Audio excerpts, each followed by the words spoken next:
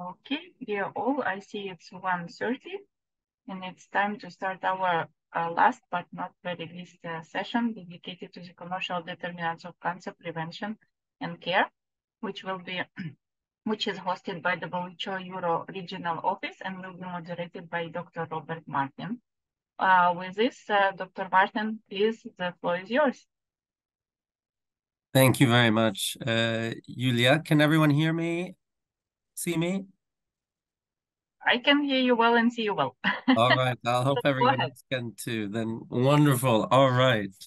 Cancer in crisis, from conflict to commercial threats, understanding the lived experiences and commercial determinants of cancer. So welcome. My name is Robert Martin. I'm based at the Alliance for Health Policy and Systems Research. We're a WHO-hosted partnership in Geneva, and it's really my pleasure to welcome all of you to this session, the last for today during the London Global Cancer Week.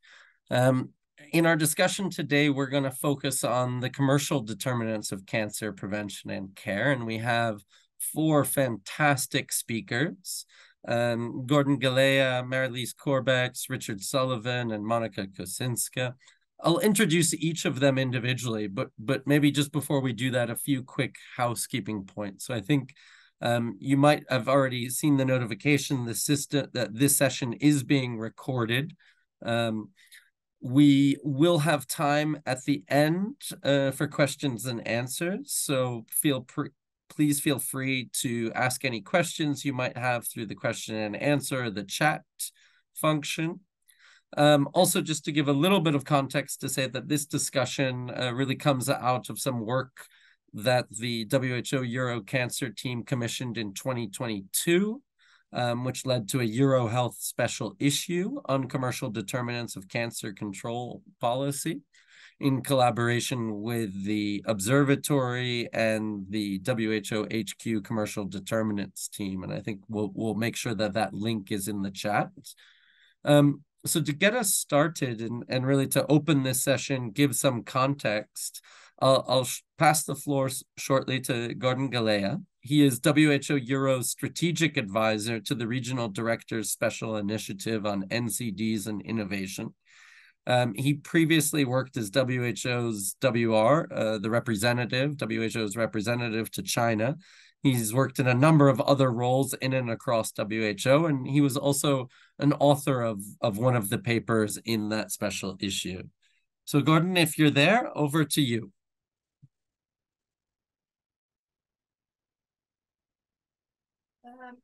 Robert, I'm afraid Gordon is not there. He has probably some connection issue or is not available. So maybe he can speak, later and continue with the program.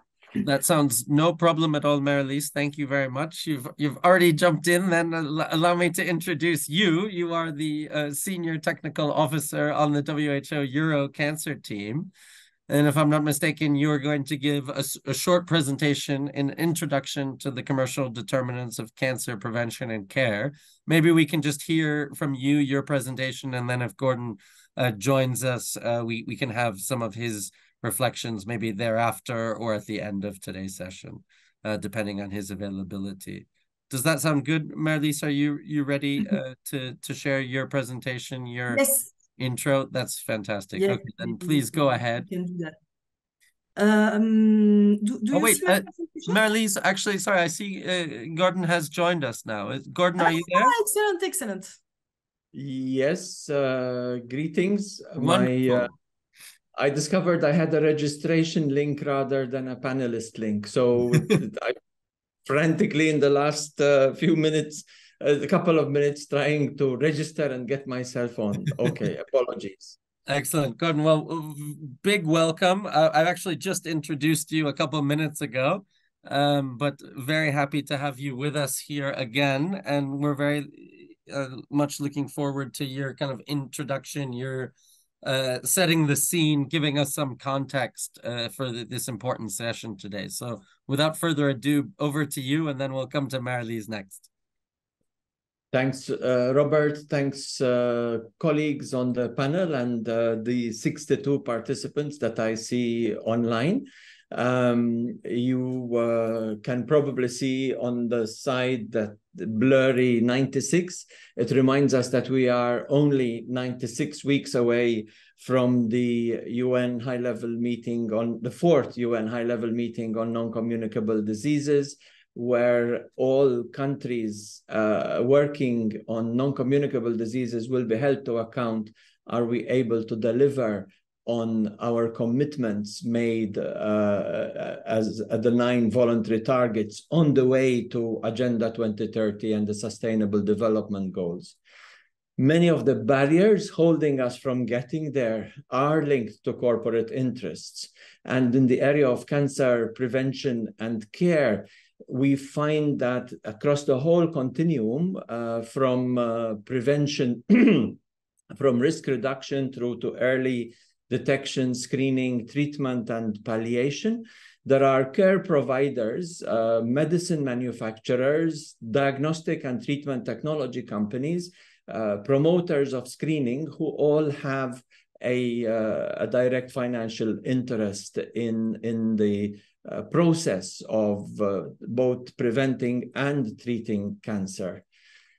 In the current Europe, 1 in 3 Europeans will experience cancer, meaning that the whole cancer field is a lucrative market for these corporate actors. If we look at Statista Global, the revenue of non-pharmaceutical technologies alone is estimated to be over $380 million per annum, projected to rise to $600 billion by 2024. And despite the fact that the revenue for other medicines has, over the decade after, for the years since 2010, the revenue for other medicines decreased by 18%.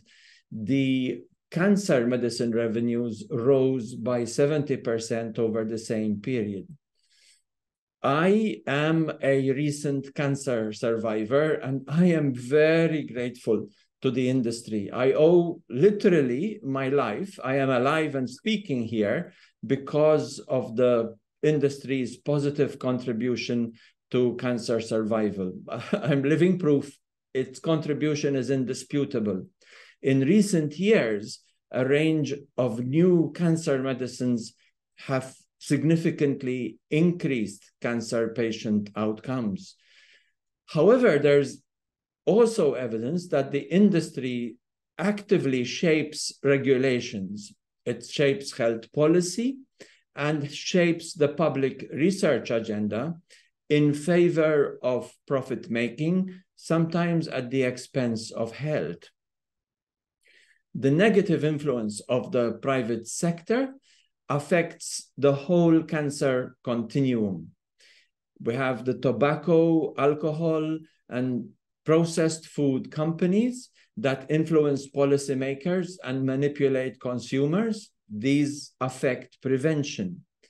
While some innovative drugs have delivered very substantial benefit, an increasing number of drugs are delivering only marginal benefits, unclear harms, and yet very high prices get market authorization, affecting affordability and quality of care. And the whole debate about value-based pricing of medicines that affects everything from antibiotics to cardiovascular treatments is very much at stake here in cancer.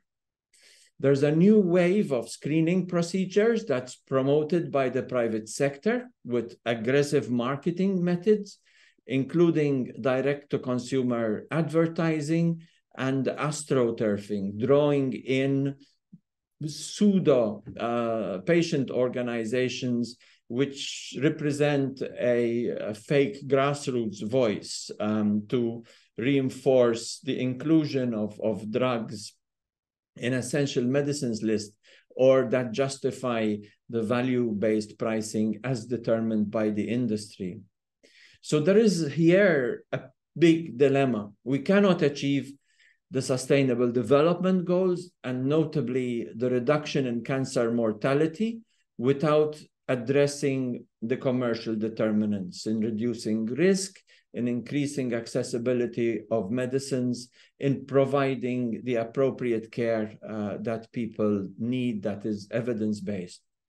So we, in the broader sense, we also need an economy that serves the what we are calling increasingly frequently the well-being economy, that redefines what we understand by value creation, value extraction, value-based pricing, including people's health and well-being as being fundamental to the economy, not just measures of productivity and shareholder value.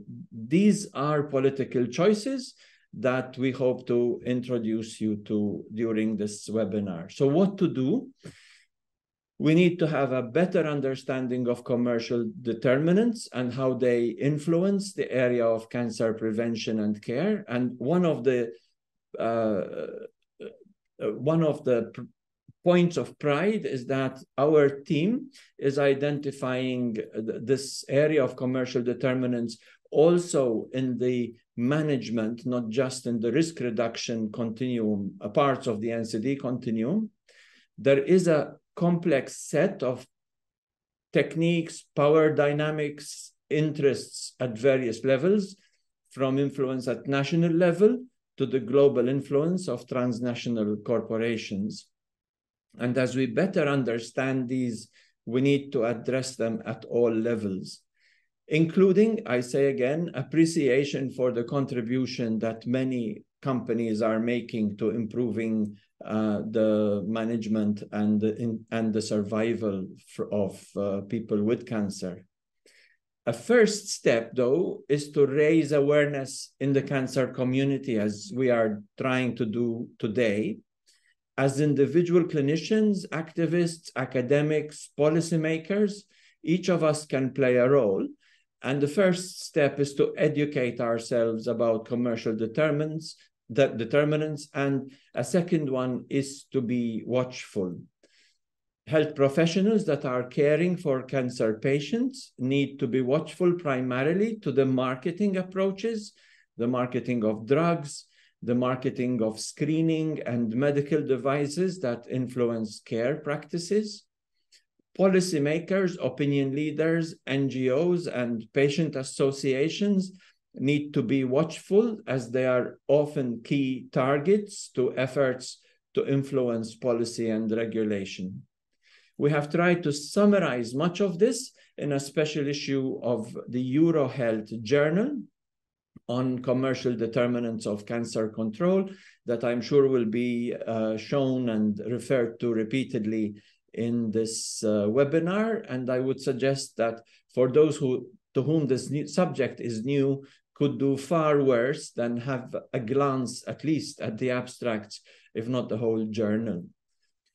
All the people presenting today have participated in this issue, and I want to thank the authors who are involved in this publication and who are speaking today, such as Richard Sullivan, Monica Kozinska, who runs our commercial determinants program globally and is our WHO headquarters leader in this field, and Marilise Corbex, who coordinates the cancer program inside our team in Copenhagen, as well as Maria La Sierra, who contributed a lot to both the publication and the present webinar.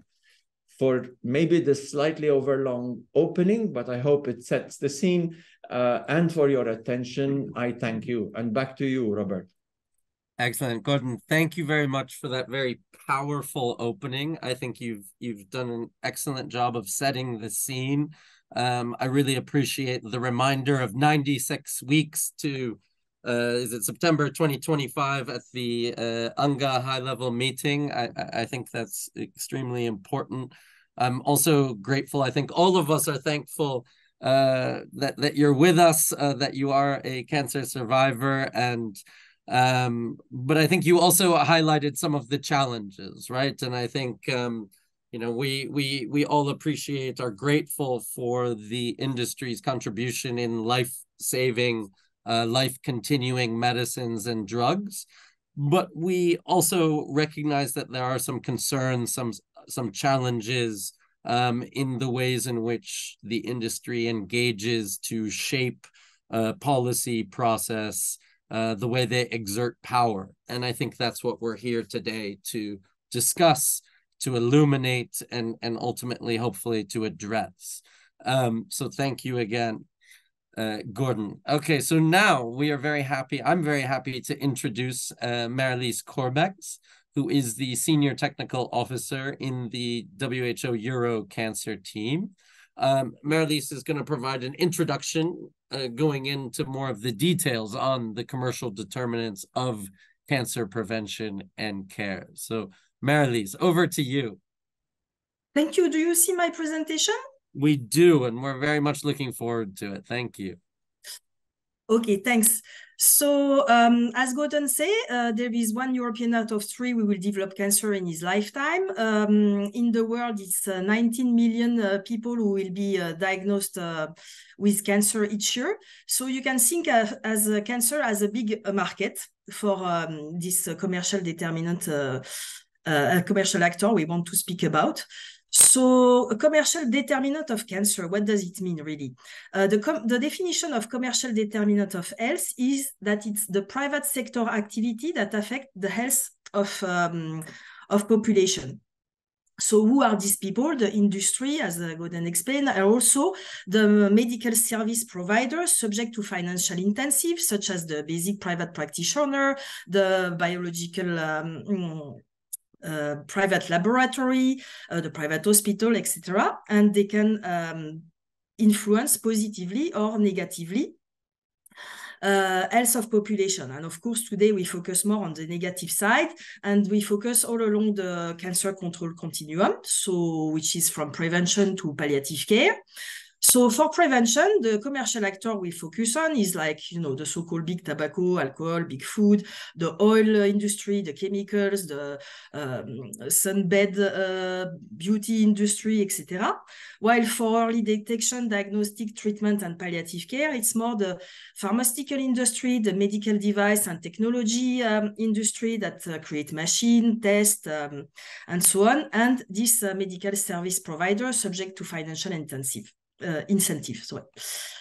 So let's see where we come from, because we see this commercial determinant growing.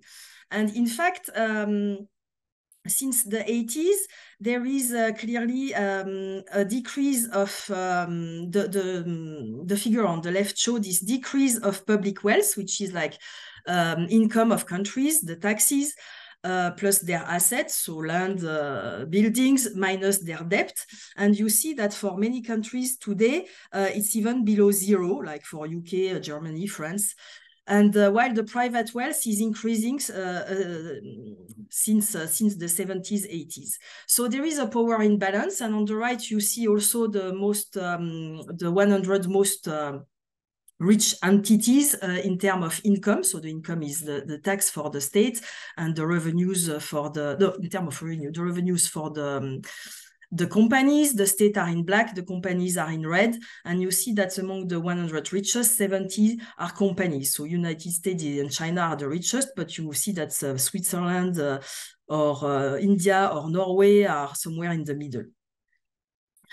So why we got at our little level interested in this commercial determinant in WHO? Because we have more and more scientific evidence about what are the best cancer policy. We have more and more cost effectiveness data. So we are able to go to countries and make excellent WHO recommendation that people don't follow. And why that? we first question ourselves, but then by inquiring more, we found that commercial determinant can be quite a lot behind. So what we see in countries, this growing infatuation in all kind of cancer screening, even when they are useless, even when they are harmful, and preferentially with very expensive screening machine or screening tests.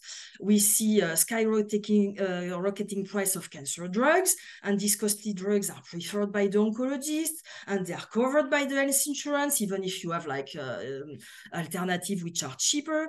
We see big enthusiasm for any kind of new machine, surgery robots, screening vans, even when there are clear evidence that they do not significantly improve outcomes. So we try to understand why all this come from, and that's when we approach a lot of few brilliant minds, some of which we'll present today, to understand that better, and it results in this Euro Health special issue on commercial determinant of cancer control policy, where there are 8 articles, and I will try to summarize them.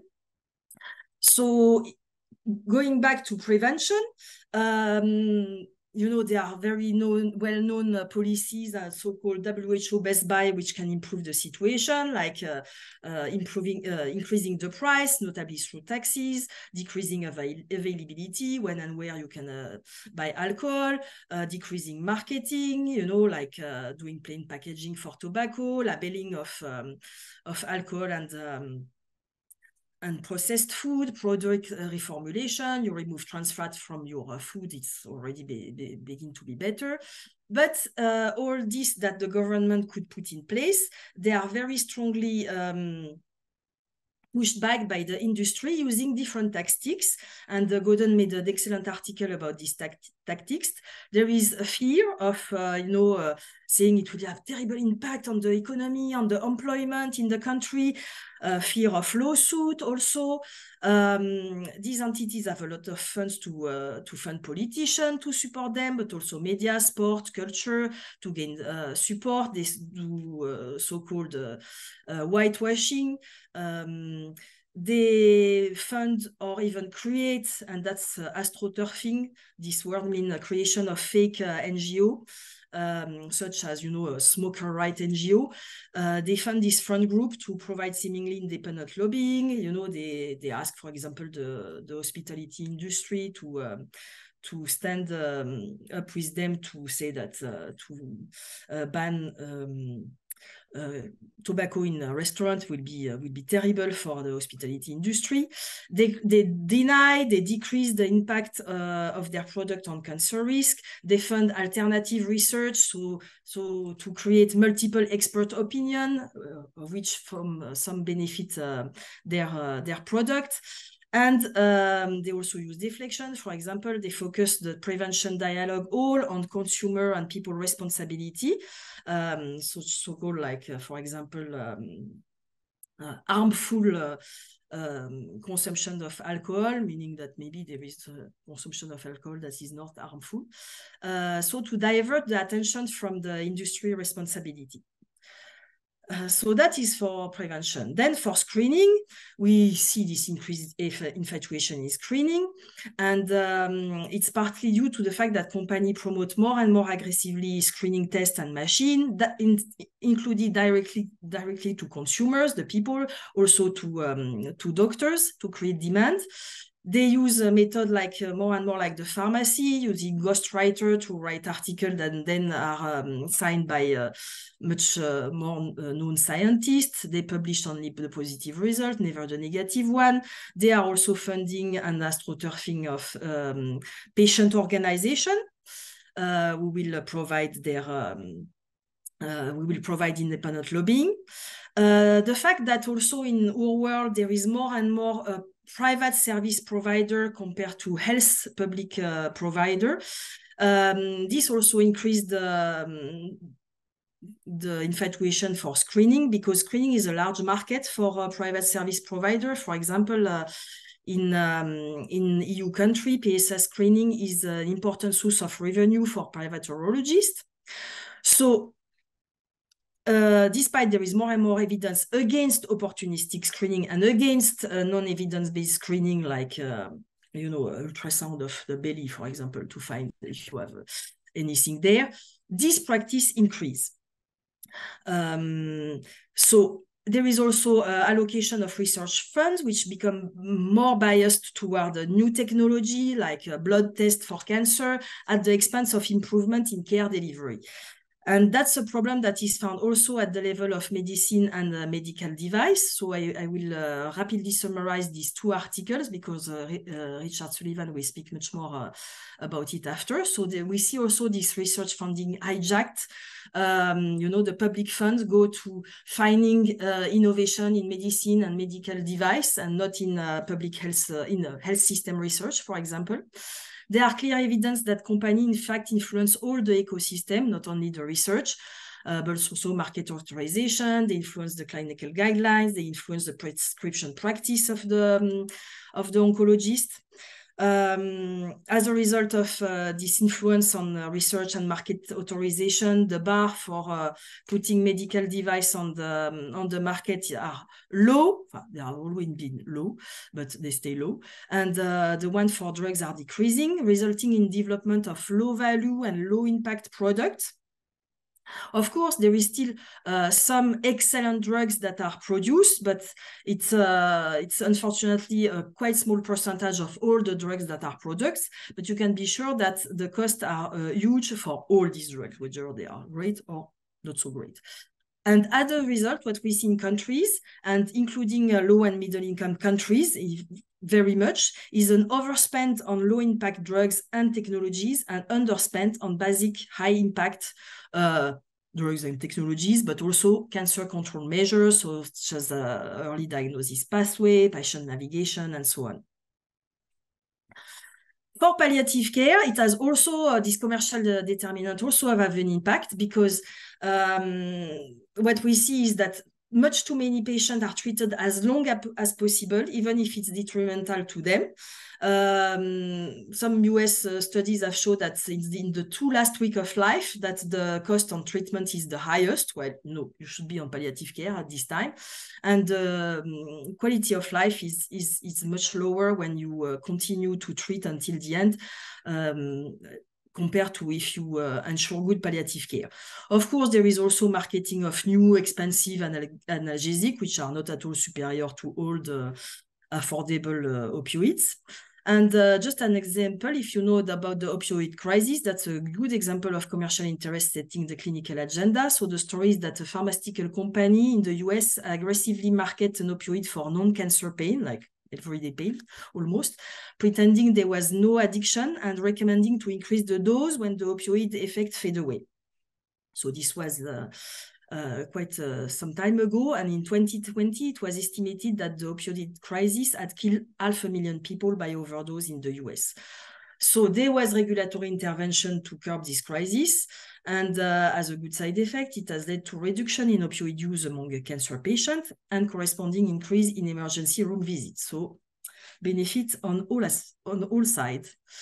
So is there a solution to that? Many, and Monica will tell you more today about it. But as Gordon said, a very important one is to raise awareness among doctors, to better resist all kinds of marketings, among government, EU official and NGO, to better resist the lobbying, because they are the main target for it.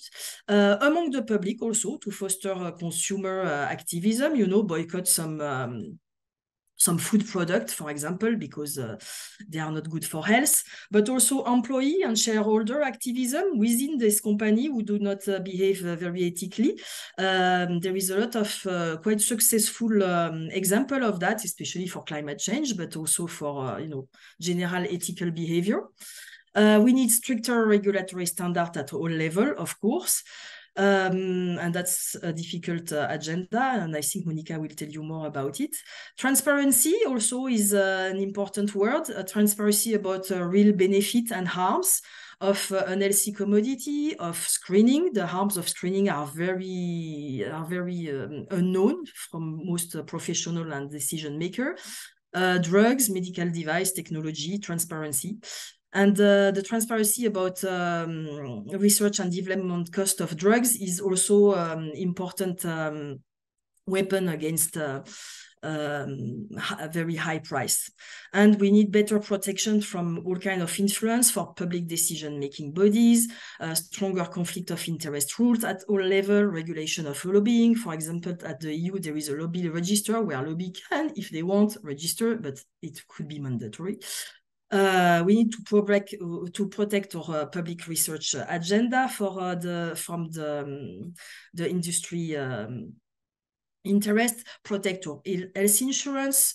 We see experts paid by the industry in reimbursement commission for drugs in Belgium, and that should stop, for example. And at a more philosophical level, we can see that we are in a pathological economic system that allows and sometimes even push for corporations to go arms because they need to deliver a maximum money to shareholder.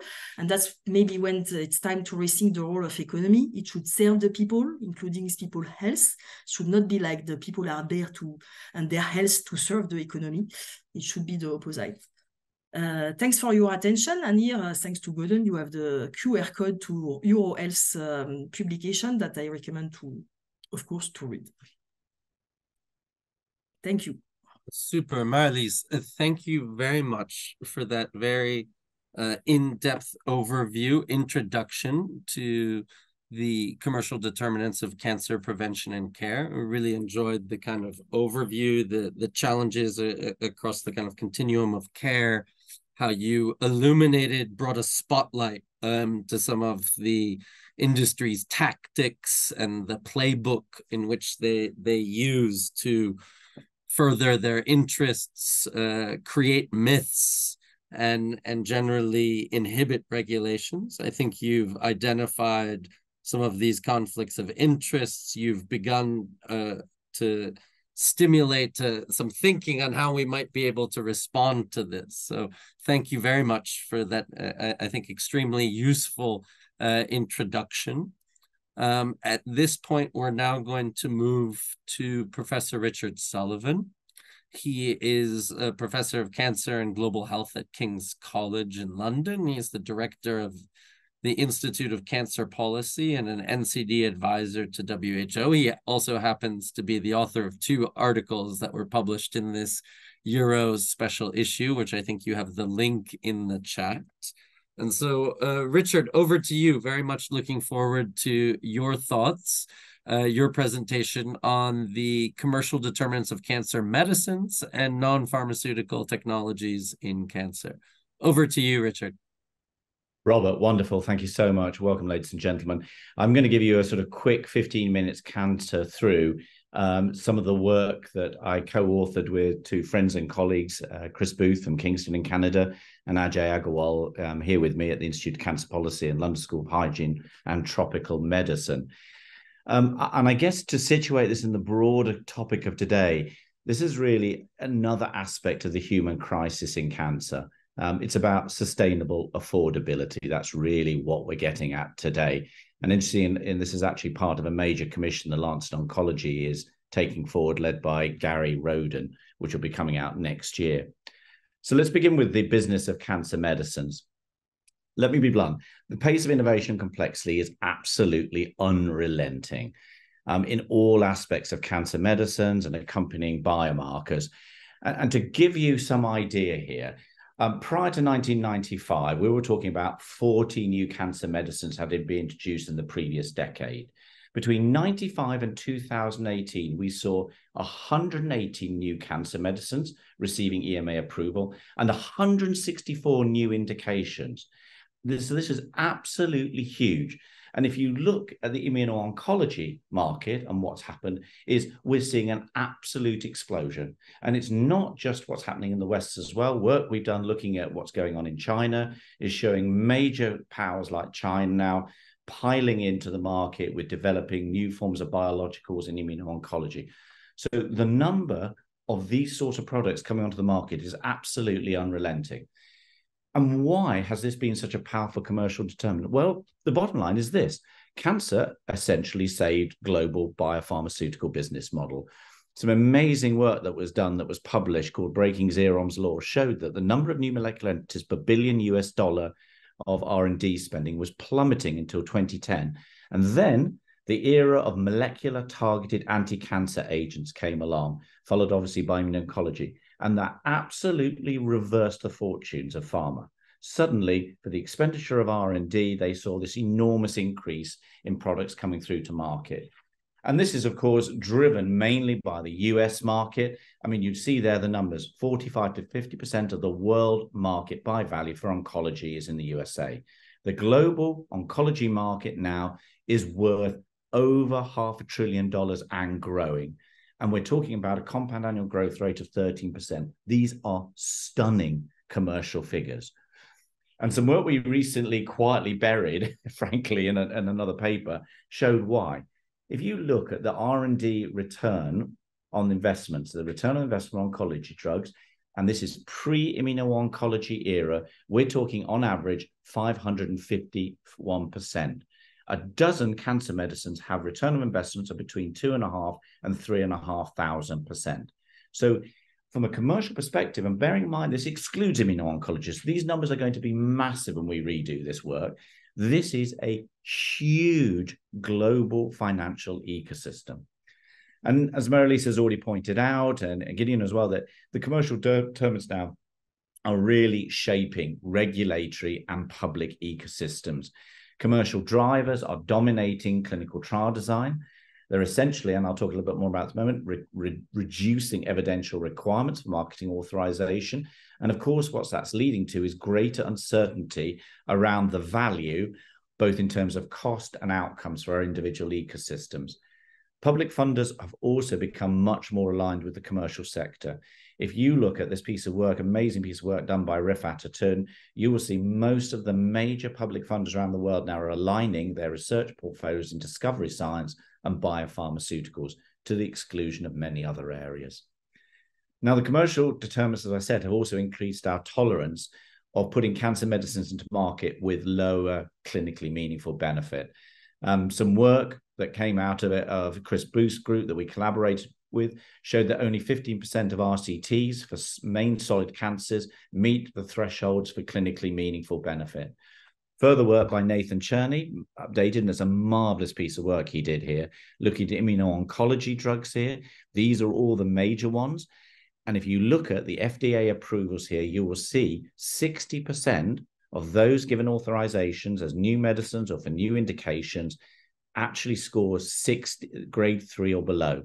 And I will say this now, that is not delivering clinically meaningful benefit. It's not to say the drug is not good in certain settings with certain patients. It's just to say, generally what we're seeing now is a lot of medicines coming onto the market for which the uncertainty is great, or actually they're simply not delivering clinically meaningful benefit. So there's huge complexity and heterogeneity across Europe and globally, and Mary-Lise has already touched upon this, and the WHO technical report makes this clear.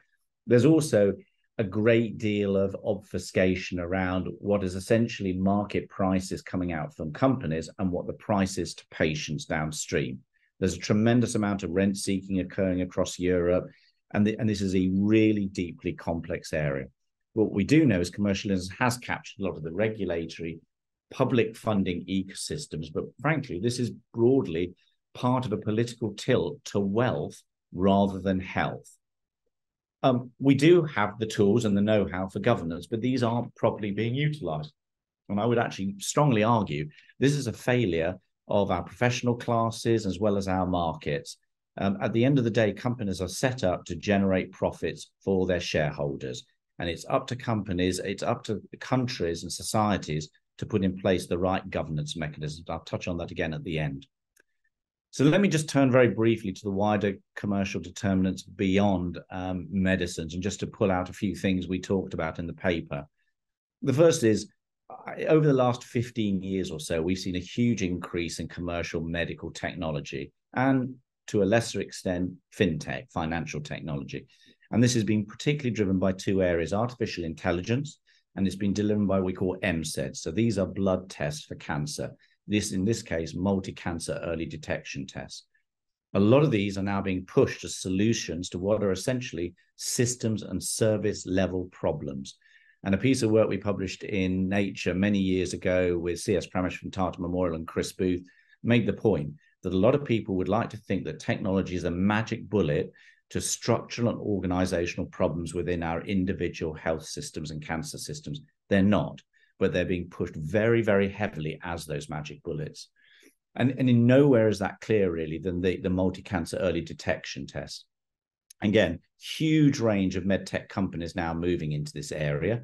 There's an enormous amount of capture by industry of the R&D ecosystems, mainly because federal funding has contracted. And increasingly, we're seeing, of course, lower evidential standards. And a lot of these tests probably have specific utility within selective areas of our cancer care systems, but they're being driven very much as solutions now to early detection, which of course in the round they're not, because a lot of the problems with early detection, and it's already been alluded to in screening, are results of failure of political will, funding, failure of organization, failure of understanding the social cultural milieu, and actually doing some cultural engineering. But it's been interesting how MCEDs and these technologies have been positioned. But I don't want to sort of just point the finger really just at med tech per se. Again, in a lot of places, what's driving this, of course, is private sector cancer care. Private sector cancer care, of course, will always want to use the latest technologies. Why? Because it's very easy then to drive patient flows. We've shown this through data, for example, on robotics when they first were introduced into surgery. These drove patient flows irrespective of the quality of surgery being done.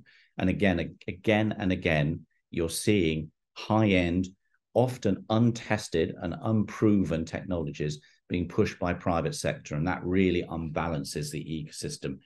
And I think there's a whole range of issues here that people really have to the mixed private-public economies we have now across most of Europe.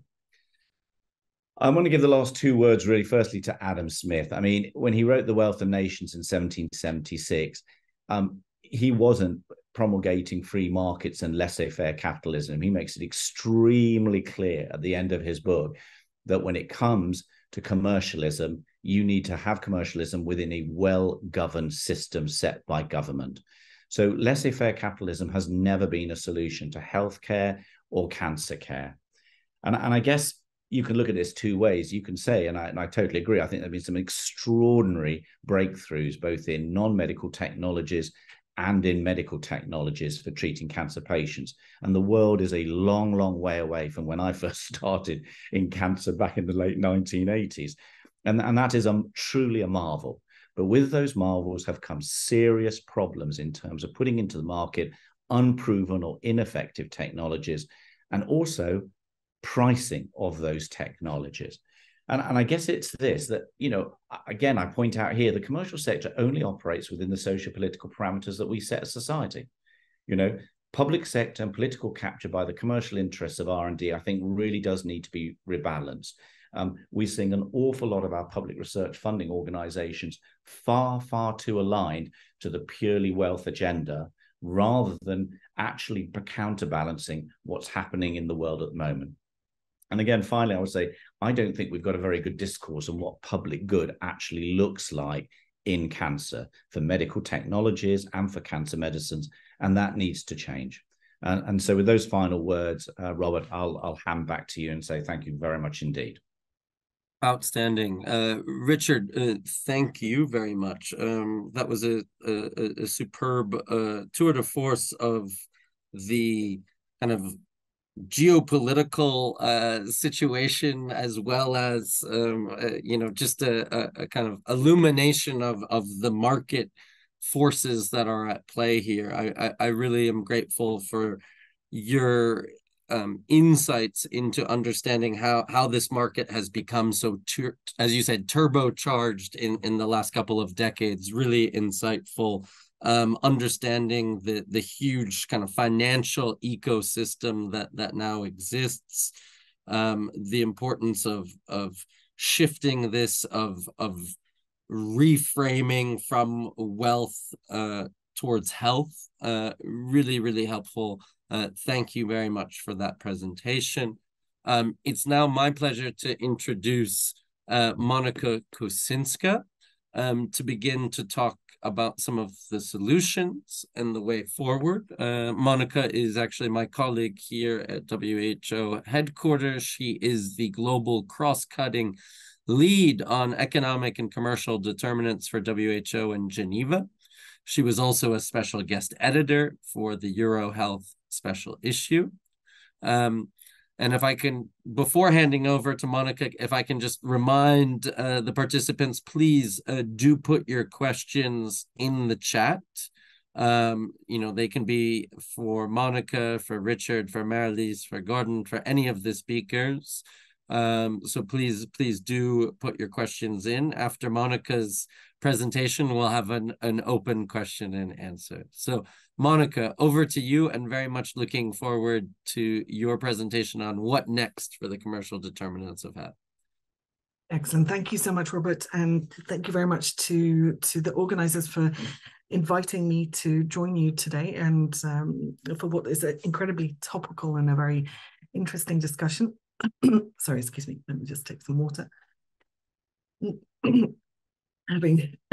There we go. Not having spoken for an hour, I need a little bit of lubrication. So, colleagues, it's my great pleasure to be with you. And what I wanted to talk about during the 15 minutes that I have is to give you, first of all, a little bit of background to the commercial determinants of health as a broader concept. We've discussed a lot about how this applies within the cancer space, but this is, of course, very much a topic that we're seeing increasingly referenced in non-communicable diseases and elsewhere.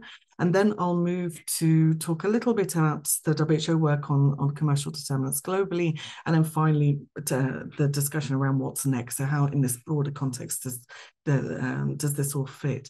And this is very much a discussion which is not new, and I think a lot of what we've heard so far is very familiar for us. What Dr. Galea mentioned at the very beginning, this is the concept of commercial determinants is rooted in the long-standing decades of knowledge that we have, largely in the non-communicable disease space, most notably in the work against tobacco control, but then also more recently in other areas. And there've been three main forces that have moved forward conjunctively that lead us into clustering this as a common terminology of commercial determinants, which we've only really seen over the last 10 years or so, because that is what is new. Although the concepts that we're talking about, the topics that we're talking about are not new for us individually, putting this together under a cluster of determinants and starting to see the systematic overlap between different areas and how this permeates across different parts of our system is new. And this is really the added value and the starting of the step change in thinking in terms of how we address it. That this is still a very new space. The science is still emerging. It's notably led by the Lancet series on commercial determinants of health that was published just in March this year, and many of the colleagues who are leading global scholars in this space are amongst us, including our moderator today, Robert Martin. And one of the points of note within this, there we go, is that indeed what was noticed or what was different is that we're seeing a repetition of the same corporate practices, commercial practices, behaviors across different areas. But there's a second trend which is very important for us to recognize in this, and that is that there's also been an acknowledgement and recognition indeed a growing positioning of the private sector as a partner, as a multi-sectoral partner in health and development. And we've seen that we had that discussion in terms of pharmaceuticals and other areas today, but we're seeing that across the board, and it really is part of a trend as we've seen a shift of resources from the public sector to the private sector, but also a shift in acknowledging the role that the private sector plays in our health and development goals, and a shift in the space that it plays in policy making. But the third trend is the lessons that have been learned in the social determinant space. And since the health and all policies approach was adopted in 2006, led by the Finnish government, there has been increasing understanding that the commercial practices are indeed some of the barriers towards implementation and commercial forces and commercial actors impact on all aspects of the social determinants. And in this context, in 2019, there was a high-level strategic meeting held where WHO was asked to review the lessons learned and the state of play on implementation on SDH, on social determinants of health, and two areas emerged as priorities. One was on urban health. And again, I think it's not a coincidence that as we're seeing a rise in the impact of what were formerly industrially driven epidemics, and the role of urbanization within that is also growing in terms of our understanding of its impact. And the second was commercial determinants of health, and that was really the starting point of the global work on this area. So I was asked to initiate the program 2.5 years ago. And the mandate for this is within the social determinants of health. So we have 2 resolutions and 1 declaration, which basically ask us as WHO Secretariat to look at this within the context of the inequitable distribution of power, money and resources, mindful of the important role that the private sector has played, but while safeguarding conflicts of interest within that. And the global program, it really aims to build on existing WHO work and evidence, being led by the work at the regional level, at country level, covering the spectrum of corporate behavior from supply chains to regulatory influence, and maintaining this social determinants focus within the context of power, equity, and governance. And we have 4 main areas of activity coordinating within WHO. Of course, this is this is emerging in different ways, and I'll talk about that a little bit a little bit later on. Convening the community of practice and dialogue that's ongoing externally, advocacy, and of course, then building tools and capacity. So the problem analysis, what we're trying to work with here, and we have a theory of change, is that we really need to leverage the power and potential of the commercial sector to improve health outcomes and health equity, but protect from conflicts of interest and public health harm. And then there are 2 assumptions that are very important within this. The first one is that business is very good at being business. It does it very well, and that commercial actors are obliged to continue practices that prioritize their profits over health and other important determinants of health, unless they're required to do so. And this is very important. This is not good guys, bad guys, but this is a rational behavior of commercial actors within a system that is designed to function the way that it does. But the second part of that assumption is that the negative impacts of commercial determinants of health come from power asymmetries and misaligned incentives, because of course commercial actors operate within an environment. They are also bound by institutional rules and forces. And these are themselves products of broader economic determinants of health. And you may have noticed that the program is economic and commercial determinants in total. And this may be a little bit theoretical for those of us, particularly in those of you who are working in a very applied space and see the reality of these imbalances. But it's very important when it comes to fulfilling our mandate to synthesize the global evidence and to provide evidence-informed recommendations for action. So the bulk of the work is indeed that. It's concentrated around the Commercial Determinants of Health Global Report. It's the first time that we will have done something in this scale and of this area, where the objectives is to really clarify our common concepts normatively and the terminology on commercial determinants, present the case for action, synthesize the global evidence, and then provide these evidence-informed recommendations for action. And just to give you a sense of, this work is still ongoing, so this may change and will no doubt evolve, but there are 4 main areas of inquiry that are emerging from the work of the last 2.5 years. The first is that the equity matters, no surprise to us, but maintaining the equity lens on outcomes when we think about commercial determinants is critical, and the distribution of health is an essential starting point for the public health inquiry. The identification and management of conflict of interest remains key and central to the work as it goes on. Identifying and attributing externalities, and particularly negative externalities, and this is very succinctly put by both Marilise and Richard. The burden here is borne by health systems, by societies, by communities, by individuals, but the rewards are privatized. The rewards are largely in the profit margin and in the profit space. And that in itself is linked, or is rooted within these broader economic and financial environments. We've heard already about financialization and looking at how these broader economic incentives play out and influence us across the different policy arenas is a critical dimension of that. So the work so far has focused largely the external facing work on advocacy. I've included some of that here. I'm not going to go into that in detail. But one thing that I did want to pick up is the work across the different regions, because of course we're focused today on cancer control. We could take any entry point, any lens on within the broader disease burden, and we will see the commercial determinants dimension in it. There's increasing work, for example, on AMR and commercial drivers of antimicrobial resistance just to give you one set of examples. And as part of our attempt to understand how this has emerged, how the narrative is developing, but also where the evidence lies, we commissioned 6 regional scoping reviews together with the Alliance for Health Policy and Health Systems Research in order to answer some of the questions around how this is moving forward and how our broader public health community is conceptualizing some of these issues. And together with other parts of the scoping, we have an internal mapping process and other internal and desk review processes that I'm not going into detail. There are some distinct similarities and differences that emerge that I just wanted to flag here. So the first one is with regards to differences. If we're looking at differences, there's some distinct industry differences. For example, small arms emerge as a priority industry in the Latin, in the Americas, both in North America, but also in the Caribbean and South America. The extractive industry becomes very important for the African region, but also in the South American region.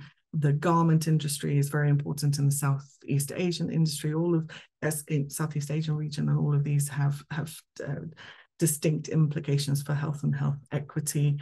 In the European context, for example, the role of the EU, which of course is unique globally as a body, is very important.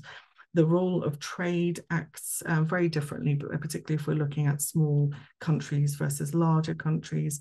The role of debt in relation to a country's ability to build public sector capabilities and capacities, and the role of state capability in litigation. So this is just some of the differences that emerge from our work in these different areas, but there are some distinct similarities that come through. So notably in the food industry, and if we're looking at similarity in industries, the pharmaceutical industry, and some similarity in alcohol, tobacco, and gambling, depending on the regional context.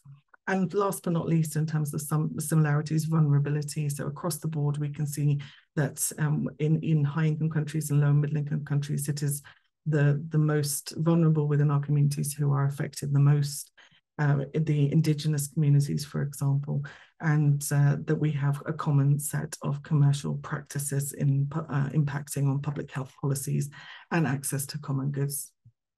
So moving on to what's next for commercial determinants, for this last part of it I wanted to talk to you about here. And I come back to the Lancet series. I mentioned it at the beginning of the presentation. It was mentioned before. And this really is a sort of watershed moment for our understanding of just the scale of impact and implication that we have here. The Lancet series proposed that just 4 industries together account for at least 1/3 of global deaths each year. And this is likely to be far more if with many of these occurring prematurely. And indeed, many out of the remaining 2/3 is known, there's no doubt that many more are also contributed to by commercial practice. And in fact, it's very difficult for us to look at any of the main public health crises of the 21st century without being able to identify commercial practices, either exploiting or indeed directly causing some of them. And some within the group of scholars, and I quote here Professor Nick Freudenberg, really are positioning commercial determinants as the leading cause of global burden and disease and threats to planetary health, full stop. So in trying to address this, and Gowden has mentioned some areas, Marilise and Richard others, but really what we need to think about as a public health community is as a priority ensuring that commercial practice enable health promoting environments and therefore by definition prevent health harming environments, and indeed preventing and limiting commercial practices, including corporate social responsibility and manipulation of investment mechanisms that negatively impact not only our physical environments, but also our information environments, and our access to public health goods and services is going to be crucial. And within that, the minimization of the political and related practice that undermine and distort public health policy. And this is very, very, very clear, even though it is very hard to do. But it's also not going to be enough. We need to look at more big picture action. So addressing health harming industries themselves, the misaligned incentives which allow them to exert negative externalities in the health and health equity space, and overpowering the power asymmetries between commercial actors and public sector within that. And this, what is emerging is within three main areas of activity: governance of health impacting commercial actors and practices, making the public sector an agent for change and protecting public policy, and then empowering, protecting, and enabling other potentially health-aligned actors, including civil societies. I'm not going to go into that detail.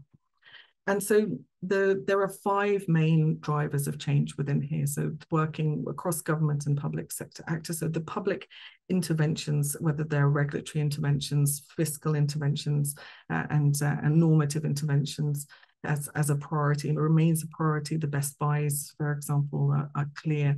And then looking at how these are prevented from implementation, including the conflicts of interest points that I mentioned and others have mentioned as well.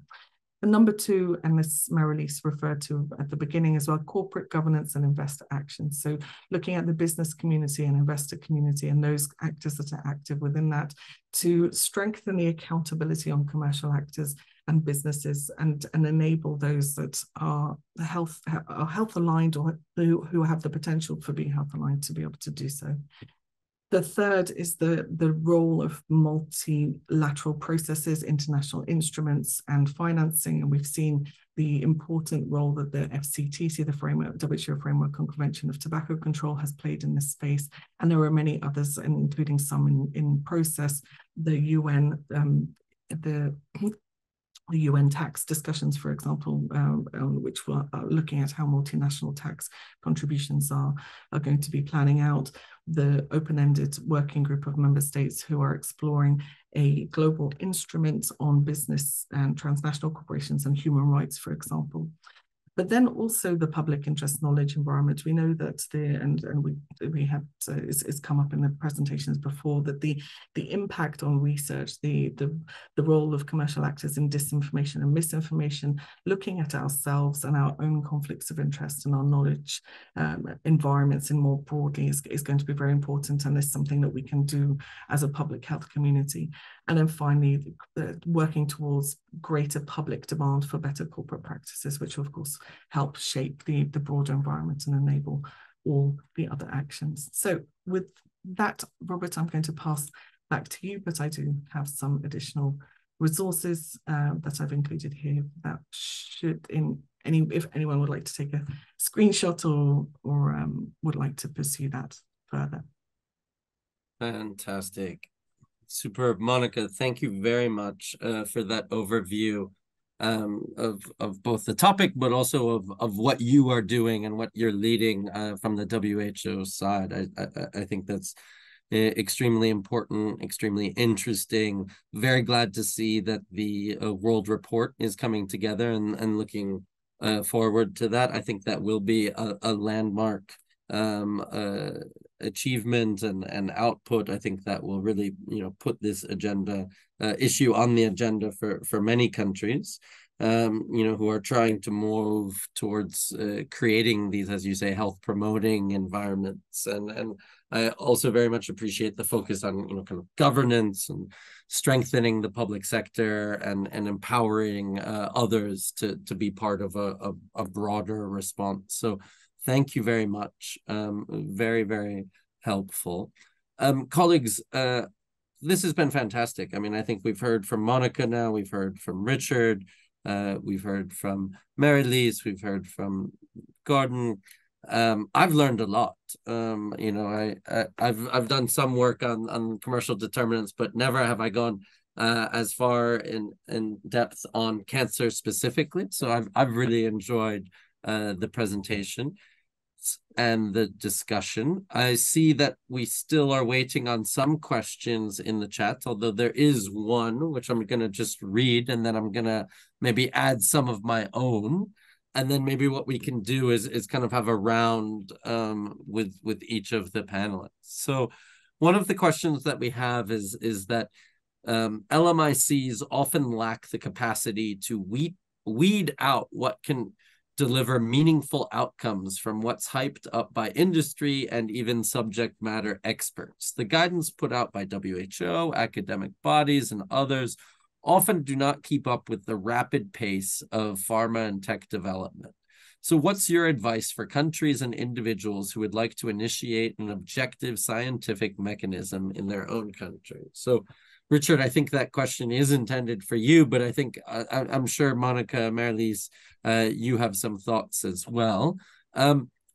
Maybe a broader question, and I think all of you have begun to talk to this, but maybe if I could push you a little bit further too. I mean, I think, you know, the discourse on commercial determinants, I think in the last few years has made, you know, tremendous progress. I think, you know, the academic literature has really exploded, if I may say, in the last couple of years. But as you were saying, Monica, that we still don't quite have a kind of global understanding, a globally kind of coherent conceptualization of this.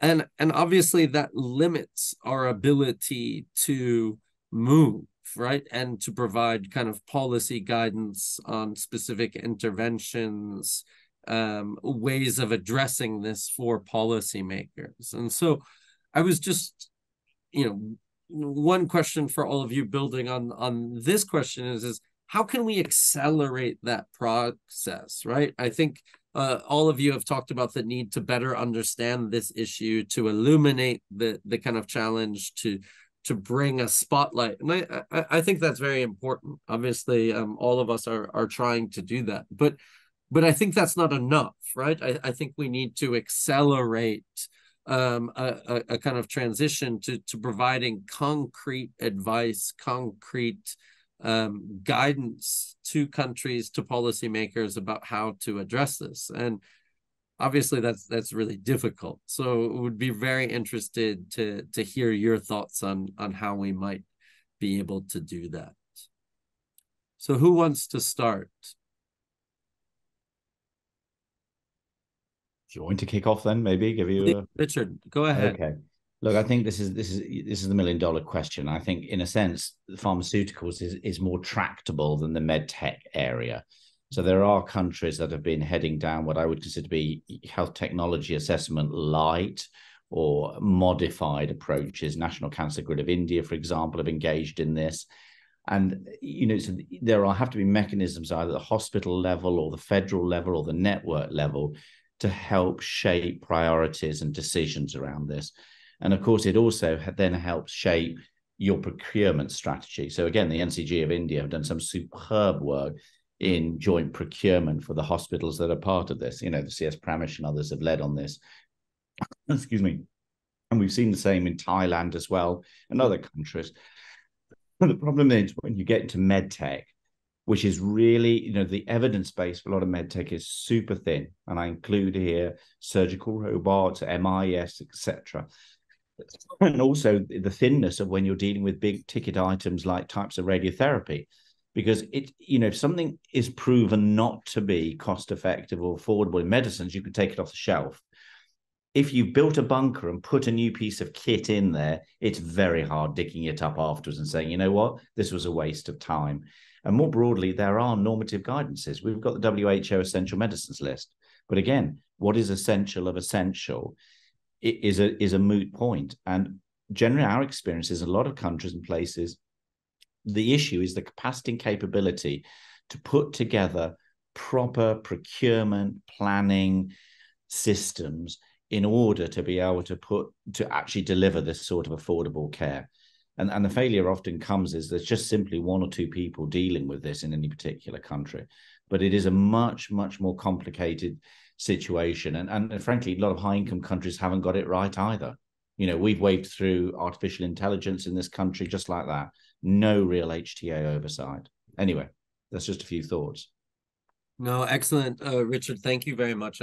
I think that's already a helpful start. The challenge of medtech, but thinking about this in terms of health tech assessment, or looking at the experience of high tap in Thailand, others. But I think it is broader, as you say. I think it's part of a kind of priority setting exercise, right? That governments are looking at. And how do you address interests from different groups, right? You need to be able to have some sort of mechanism to be able to weigh these issues, but it is challenging, particularly when viewed in the context of all the other challenges facing, governing bodies, ministries, or regulatory bodies. And in fact, it often, unfortunately, is just one or two people that are ultimately having to make these decisions. So really, really challenging. Marylise, Monica, I see your hand is raised. Please go. Unless Marylise wanted to go before, no. So I wanted to fully agree with Richard. So on a couple of points. The first one is, in response to the person who puts the question in, this isn't exclusively an issue that's faced by low and middle income countries. Certainly high income countries have not got this right, and in some cases are doing worse across certain areas, and being able to protect public policy and decision making from commercial influence. So I think this is, we are dealing with an issue which is common to all. And one of the pieces of work that we've undertaken is a listening exercise with member states. So we've spoken at the moment to just under 50 member states to ask them what they need. And they have responded perhaps in a slightly unsurprising way that, this is a complex issue, and therefore we need multiple tracks of action, including that at the international and the multilateral level, that a lot of what we're talking about won't be addressed just through national policy. And indeed, there's a limit to the effectiveness of that, even when everything is going perfectly. These are issues that are transnational, that are international and multilateral in nature. These are actors that have bigger purchasing and power capacity than a great number of our member states. So we need to have concerted effort across different areas in order to be able to move the needle on something which has exploded over the last decades in terms of the impact it's having across our health and health impacts. And one point I would say is that some of these things are industry specific or particular area specific, but some of these things are actually the governance relationship that we have with commercial actors, full stop. And so start looking at this as a systemic issue that has implications for pharmaceutical policy, for medical device policy, but also other areas is critically important. We're not going to be able to do this alone. Actually, it's essential that we do this in a way that's concerted across the different parts of the health community. Superb, Monica, as always, very incisive. I wholeheartedly agree. I mean, we do need a systems lens. We need to bring in other actors. We need to find ways. And as you said, and also Richard said, it's not just a high income country. I think this cuts across countries, and we see every country, I think, grappling with this challenge. Marylise, I wanted to come to you if you had any comments or reflections. Well, almost everything has been said, but I can add on a very practical aspect when we go to countries and we are faced with this situation. It's really we help the country to prioritize. That's really the way to tackle this. So we don't have WHO guidance on products, but we have WHO guidance on how to prioritize. For example, on screening, we published recently screening guides, screening for cancer, and also a costing tool, because at the end of the day, to prioritize, you need to see the cost effectiveness in your setting, because all these new things, they cost a lot. So can you afford it? But especially see how much benefit you will get from that. And, if you put your money elsewhere, it may be better. So, you know, to countries who say, oh, we absolutely need lung cancer screening, we say, well, how is our cervical cancer screening program? How does it perform? How many people are screened? So, you know, this cervical cancer screening, it works very well. It saves a lot of life for a minimal cost. You will never get the same result with lung cancer screening. So first, focus on cervical cancer, and then put your money somewhere else. That's the way we deal with that on a very practical, you know, way. Very nice, Marilyse. Very helpful, insightful. I think that's right. It is about priority setting. And we know countries are doing this either explicitly or implicitly, right?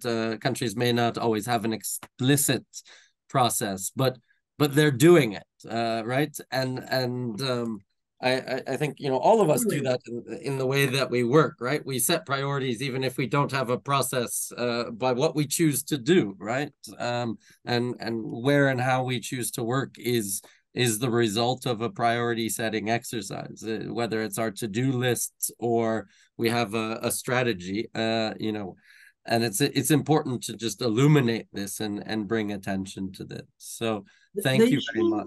The issue is that because of commercial determinants, countries really don't prioritize well. Some countries really make big mistakes.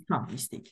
You know, they prioritize what the companies want and not what. Absolutely. I think the challenge is when you have an implicit process, it is very easy to distract or distort that process and the priorities, right? And it makes it open to industry interference. And I think that's what we've begun to illuminate here. So that question was from Sanjeeva Gunasekera. Forgive me if I'm not pronouncing that quite right, but thank you very much for that question. I see we have also a hand raised from Sona Sendarakova.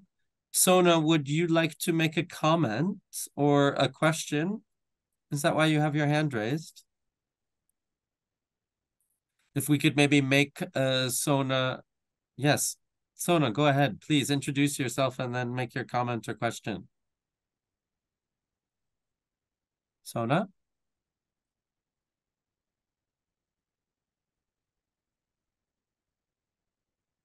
Sona, are you able to speak? Ah, you're sorry it was a mistake. Okay, no problem. That happens. I see another kind of comment from the chat here that cancer tends to evoke strong feelings from the public, understandably. But how do we handle, navigate, negotiate public and media demand for the best cancer drugs on offer, especially when the availability of these is sometimes seen as a marker of good modern health systems, right? So I think this is a kind of follow-on comment from the previous discussion, right? How do we balance this, these challenges? Any further reflections? Monica, yes, I see your hand.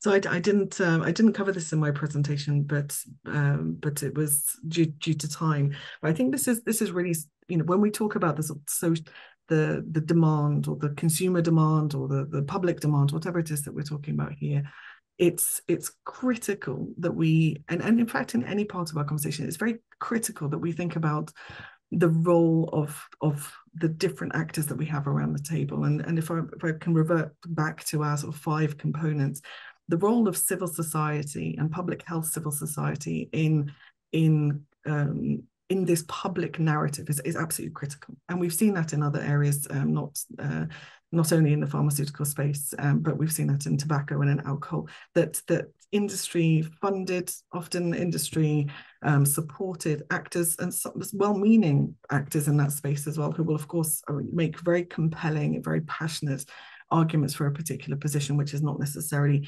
the evidence-based or the public health position. That public discourse supporting civil society voices and seeing civil society as fundamental to governing commercial determinants of health, investing in civil society, ensuring that civil society spaces are free from conflict of interest, that we know who we're talking to are those that are legitimate representatives of whoever it is that we're talking about. Is fundamental, and that goes some way towards the shaping of public narratives or public policy narratives, which are then going to be reflecting the evidence and the needs across the broader population, and not only from those that are industry voices or industry groups. Super, thank you, I may Monica. say, Robert, just Yeah, to follow, I think from a clinical perspective, it is very, very challenging. If you ask patients and you say once a drug or something has a marketing authorization or a CE mark, the implicit assumption is this must be useful for you in some way. And the problem is, I think there's been a fair amount of obfuscation, dare I say it, even dishonesty from the sort of professional communities here about the limits of so-called innovation. And we've not been very good about challenging ourselves and our organizations about what we're truly delivering into clinical practice and what sort of risks and benefits those have. Now, obviously, if you are being treated in a system which is well governed by medical oncologists or clinical oncologists or surgeons that have no particular economic interest in pushing any technologies, those individuals will help guide patients through the right path. If you are unfortunate to be in a system where that's not the case, then you will be overtreated, undertreated, mistreated. So, but we have a problem here at the moment is that we're just not challenging the prevailing ecosystem in a manner which brings patients along. And we've been lousy about engaging patient organizations and the general public in unpicking the real complexity around this. Because as I said before, you can't tar all the drugs and all the med tech with the same brush. There are some outstanding pieces of new technology, but those only get situated in a system of intelligent kindness, that we actually treat patients well. They are simply just a small tool in the overall approach to treating our curative and metastatic patients. But we've been really, really lousy in engaging with patient organizations and patients on this. And I think that needs to be changed. And I'm afraid a lot of professional organizations, I'm going to say them now, all the big ones, the ASCOs, the ESMOs, etc. I've watched over the years as they've increasingly withdrawn from having these sorts of public dialogues about affordability, sustainability, really clinically meaningful benefit, etc. And that's for a whole host of reasons. And that needs to be changed. Excellent. Thank you so much, Richard. And thank you for that question, comment, Savanti Wild. Very glad to have that. We have about 5-10 minutes left. Marlies, do you please go ahead?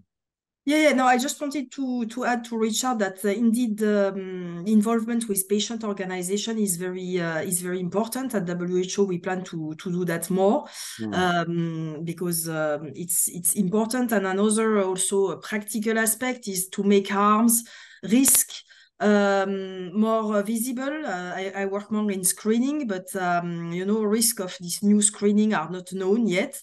So it's also something that any layperson can understand. There is benefit, but there is also risk in new things you don't know very well. Indeed. Thank you, Marlies. Glad to hear that and encouraged to hear that you'll be working more with patient advocacy groups. I think that's really important. My colleague Maria La Sierra Losada has just put in the chat, if you'd like to raise a question live, you're most welcome to raise your hand, and we will give you the floor. So colleagues, participants, you're very much encouraged. If you don't want to write your question in the chat, please feel free to raise your hand. We have a bit of time left, not a lot. If I don't see any questions or comments, then maybe I'll just ask our panelists if they want to offer kind of some parting words or something that they weren't able to share in their presentation, some kind of challenges that they see important for the future, or kind of queries that they are thinking that they need help from participants on. Colleagues, do you want to maybe offer any parting thoughts, questions, challenges from your side? Monica, do you want to start? Yes, sorry, I'm trying to find the unmute button there. So one thing that I wanted to very much leave us with from my side is that despite this can be quite overwhelming, you know, when we start to think about commercial determinants in its broader sense, but also when we, you know, in a particular field such as in the cancer control space, it can, and I've seen this happen, colleagues are overwhelmed by the scale of the issue, right? And particularly when we think about this in global terms.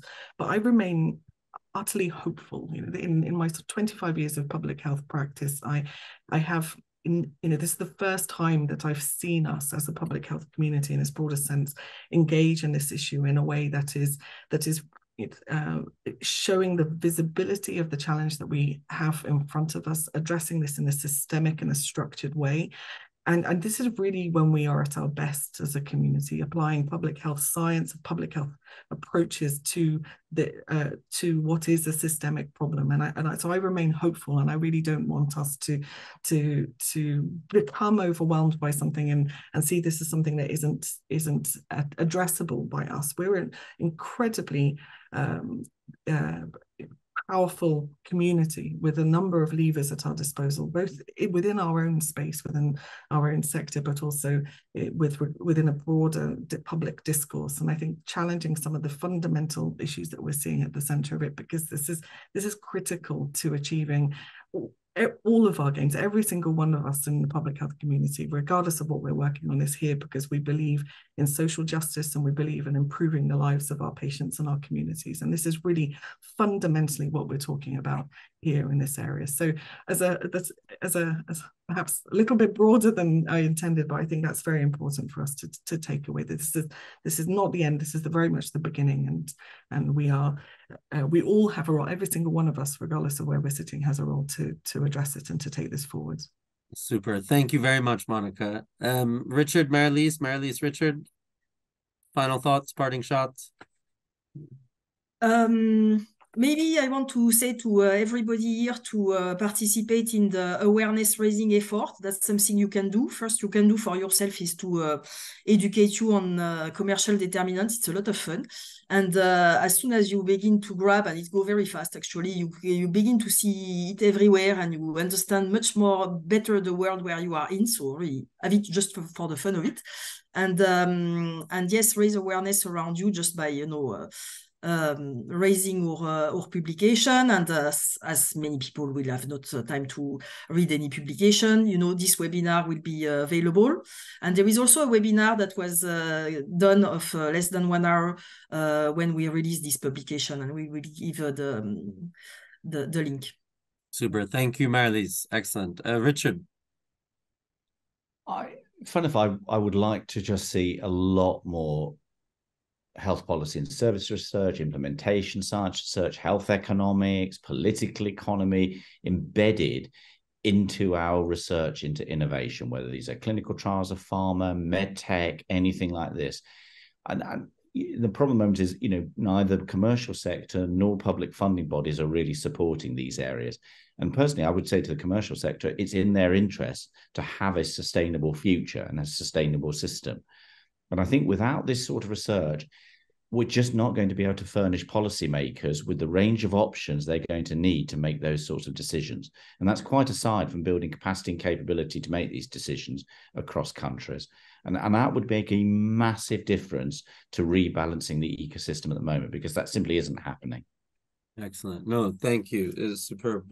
Richard, really helpful. And maybe just to say from my side, I actually can say at the Alliance for Health Policy and Systems Research, we are looking increasingly at the commercial determinants and beginning, you know, in close collaboration with Monica, but also others, to develop a new plan of work here on the research agenda around commercial determinants. So I hope we'll be able to share more details on that in the future.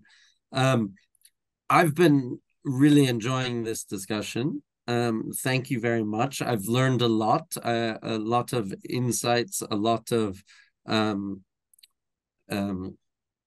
new knowledge for me. So thank you very much. I found it indeed inspiring As you said, Monica, it can be sometimes overwhelming when you begin, and Marilyse, when you said you begin to see it, you can't unsee it, right? It's one of those things that it's like all of a sudden you go from black and white to color, and you see all of these connections, and it can be challenging. But I think we are beginning to get to a place where we can be more structured, where we can be more systemic. I also hope that we can get to a place where we are setting the agenda, right? I think a lot of times what we're finding here is that we can identify, we can illuminate, we can spotlight what the industry is doing, but we're often responding, right? And we're saying, oh, the industry is doing this, we need to think about doing that. I hope, in the coming years, decades, we can be in a spot where we are setting the agenda and the industry is then responding to us. And I think at this point, we're still a little bit of ways from that, right? But I'm hopeful, and I think our community is strong. I think it is growing. I'm very hopeful that we can get to a place and space where we are defining, setting the agenda, creating the regulations, and putting the safeguards in place to move from wealth to health. So thank you very much, Marilyse. Thank you very much, Richard. Thank you, Monica. Thank you also, my colleague Maria La Sierra Losada, who has helped to really bring this together, make sure that this session is smooth and insightful. Thank you to all of you for participating, for joining the last 90 minutes. I hope it's been a helpful, insightful, inspiring conversation. And with that in mind, I'd like to hand the floor back to my colleague Julia, who I think has some final words. Julia, back to you. Thank you very much, Robert. Indeed, I would like to just to take this opportunity and to thank again, first of all, on behalf of every one of us, to Euro Cancer team for hosting this wonderful session. It was very, very interesting and very insightful. I would like to thank London Global Cancer Week team for hosting us today and giving us 5 hours of time and this platform to be here. Last but not least, I want to thank to everyone who made this wonderful webinar happening and served behind the scenes. So to our IT team, to our admin team, and of course to all of you who stayed with us the whole webinar or some of its parts, to all the panelists, all the speakers, to all the moderators. Thank you so much for your time today and for being present and being active. And we look forward to having you with us next year. Thank you. Have a lovely rest of the day. So with this, I would like to stop sharing and also to stop this webinar. All the best to all of you. Bye-bye. Thank you. Bye-bye. Bye.